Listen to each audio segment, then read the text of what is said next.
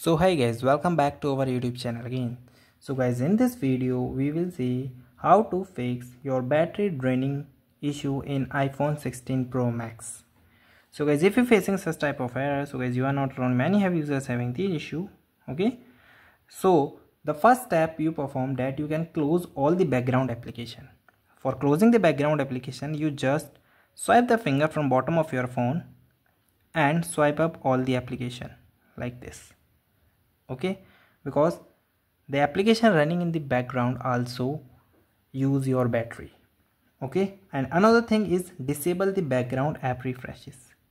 Okay, so guys, iPhone provides the one options that you can close the application which are running in the background. So for doing that, you just go to the settings, then journal, and in the journal you find the option that background and the app refresh. So you simply tap on it, and here you can check allow app to refresh their content when on Wi-Fi or maybe mobile network in the background. So turning off the app may helps to preserve the battery life.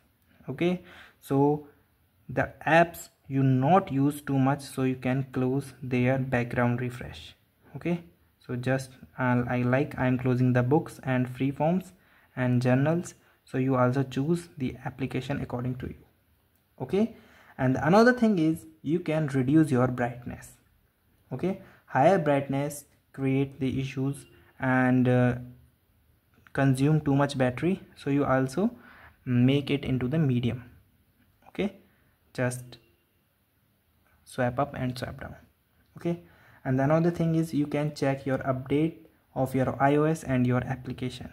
Okay, for checking the iOS update, you just go to the settings.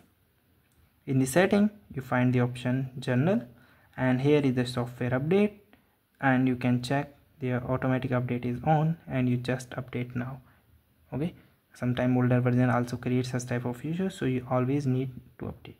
So for update the application, you can go to the app store. Okay, then you choose your application which you want to update, you just tap on it and just get it. Okay, and the last thing is you try to reset your all the settings. For resetting all the setting, you click on the setting, and the settings again go to the journal and move downward, and here is option transfer and reset iPhone. So you just tap and you click on the reset, and you can tap on the reset settings. So guys, this is the way for resolving this issue. Okay, so guys, thank you and have a nice day, and subscribe our YouTube channel for the further information. I hope this video is very helpful for you.